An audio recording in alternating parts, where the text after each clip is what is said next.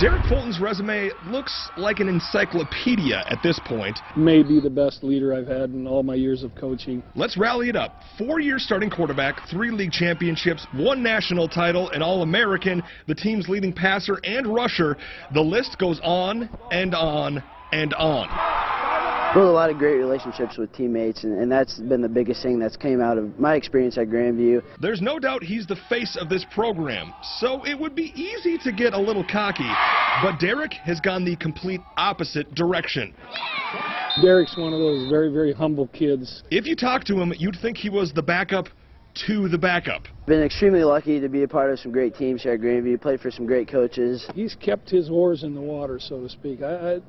This guy is the most humble star. Everyone in the Grandview program has nothing but compliments to give Derek, so I wanted to find out what nice things Derek has to say about himself.